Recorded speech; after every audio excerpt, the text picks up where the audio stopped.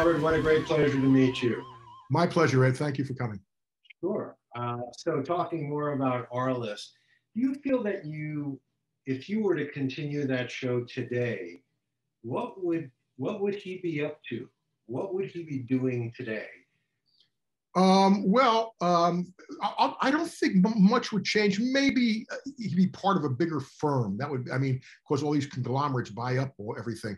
To me, it was always just a guy doing a job. I mean, he was a guy who had a business doing a job. He had a very unique clientele. Like I said, I come from a family business, so I knew how business worked as far as what decisions are going to be made, and it wasn't PC. It was like everybody would, when we read in the writer's room, they'd say, "Oh, can't he do this?" And I go, "No, because that's not real." I'll give you an example. We did a show about a scab ball player when they had the replacement ball players, and this one guy was a replacement ball player, like Kevin Millar was. I don't know if you know baseball, but Kevin Millar was a replacement player. And what happened was Arliss, who represented big athletes, represented a lot of the leaders of the Players Association. You know, like a Roger Clemens or like, the big stars.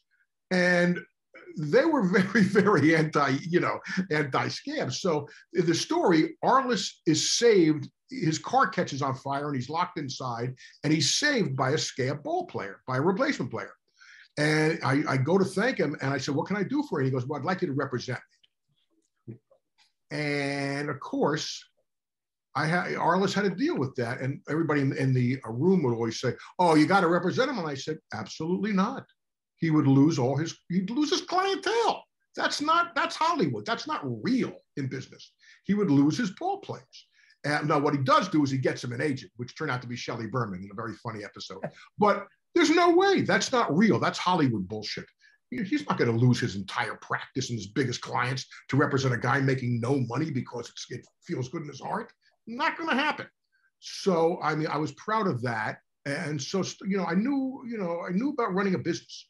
To me, it was a guy doing a job.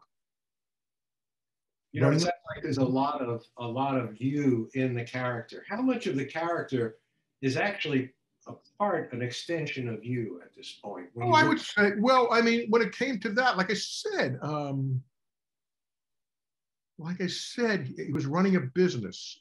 And so that part of it is me. I mean, the heart part is also me, hopefully. I mean, quite a bit. With Arliss, more than anything else I did, for sure. Well, I created it. Yeah. So that was the story, and it was easy, and we dealt with character.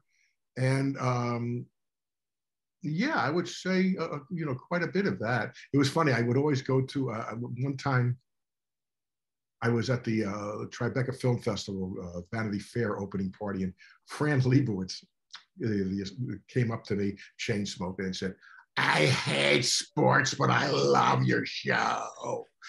And I told her, it's not about sports. It's about characters in the world of sports. And that's totally different. That's totally different. It's not about a big game. I don't give a shit about a big game. As Ron Shelton used to say, there are no big games. That's what the problem with most sport, if we're talking about sports, most sports movies and stories, is they're always told from the point of view of the fan. And the fan only gives a shit about one thing. Did the team win or lose? The good sports projects aren't told from the point of view of the fan. They're told from the point of view of the guy who is in the arena in some way.